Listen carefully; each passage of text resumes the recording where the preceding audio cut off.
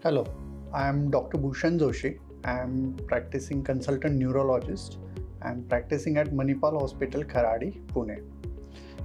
We have created videos regarding awareness of stroke. I have talked about multiple aspects of stroke. What is stroke? How it is caused and what we can do to treat, the importance of golden hour. But today it is an attempt to create awareness about a neglected aspect of stroke treatment, mental health, and the mental challenges patient faces after he suffers from the stroke. Stroke, as we know, is a brain attack. It happens suddenly. The life before and after that event is drastically different. There are many changes patient experience after the stroke, and then the practical problems faced by him are numerous.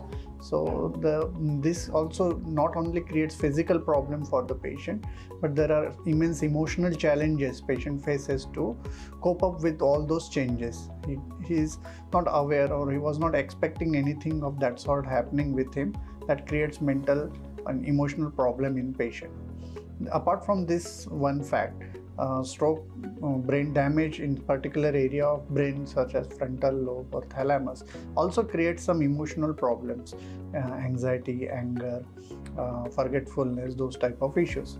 So mainly because of this damage to the brain, there are limitations and patients are unaware of their future.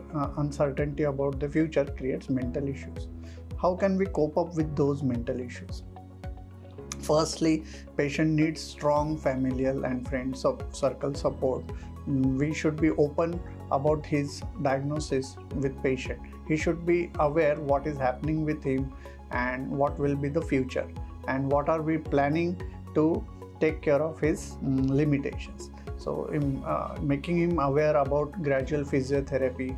The speed of recovery is slow. Once patient knows that, then he can actively participate in physiotherapy exercises. He can proactively take some medications, and whatever precautions and dietary changes, exercises needs to be followed, he follows them religiously. That creates some mental confidence. Sometime if this doesn't help, proper psychological counseling also helps patient in taking care of his emotional challenges. In extreme cases, some antidepressant or mood elevating type of medications needs to be used in certain set of patients.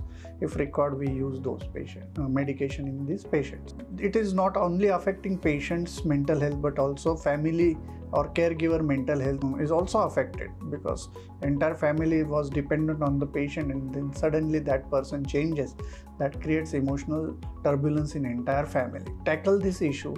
There are stroke support groups where similar the patients enroll with the stroke, and they can share their experiences, and they can counsel each other. They can share their positive experience, and that helps in handling mental health of the family members or caregivers also.